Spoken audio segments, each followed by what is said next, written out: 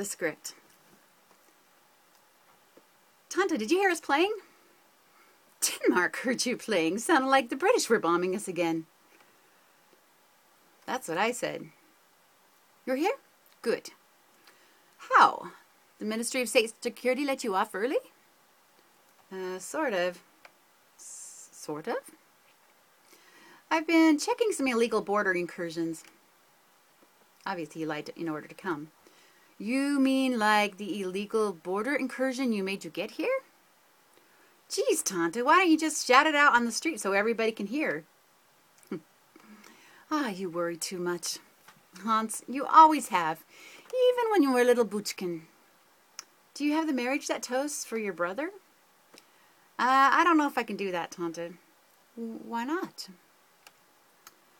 Well, for one thing, I'm not married. How can I give a toast about something I don't know anything about? Oh, what's to know? Love is blind. Marriage is a real eye-opener. You want me to say that? I want you to say something nice. The marriage toast by the oldest sibling has been a tradition in our family since before the Kaisers wore lederhosen. When you married Uncle Frederick, was there a toast? Yes. His wooden-headed brother, Albert, gave it.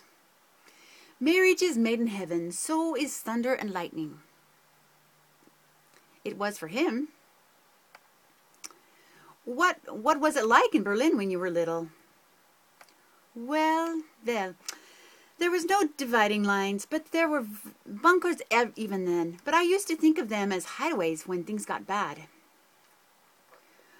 When I was 14, the army built bunkers like this all over the city.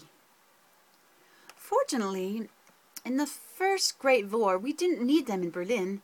Only the last war, when the Russians were coming, we all had to hide in the one near Frederickstraat. My Frederick helped to construct it before the Red Army entered the city. He was such a good man and so brave. You loved him very much, didn't you? More than anything. He died in the Luftwaffe. He was a pilot, you know. Very brave. And the boy's father, Albert, he died with them Volkswagen Regiment. What was a Volkssturm?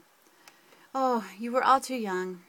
It means the people's storm. Some storm. Little boys had old men trying to hold back Stalin's mobs.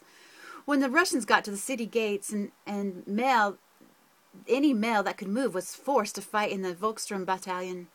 Hans was there. He knows. He was just 15. I was in the Volkssturm, yes, but I didn't fight. Not really. Papa kept me out of it, and when he died, and when his father was killed, a kind young Russian soldier saved our Hans. Hid him until after the miseries. You mean what the Russians did after the city fell? And you've been sheltering us ever since. It's what families do. We love and protect each other. I'm so sorry. Don't be, Liebchen. It's been nearly 20 years. And now my little Mickey, our baby, is getting married. Where are you two going to live? We're renting a small first by the American checkpoint. You're living in the West? Yes. My job is here. This is a job? So far.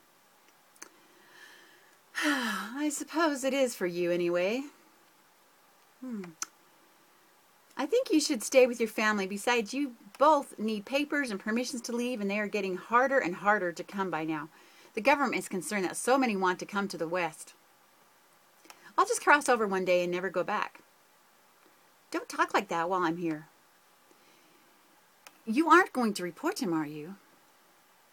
Of course not, but I am an officer in the Pause and Control Unit, the Grenade Police. If they knew, I knew they could be very bad. Forget it. Very vort. Besides, Mickey was just supposing anyway. Right, Liebchen? Mickey nods. She surveys the little club. Tante. A small room like this was all we had for that last year of the war. It was more than just a bunker, though. It was our safety, our hope, as well as our home. I sang you a song.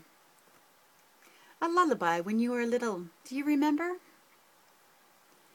Yes, forlorn, Fraulein. Every night at bedtime. That's right, sweetheart.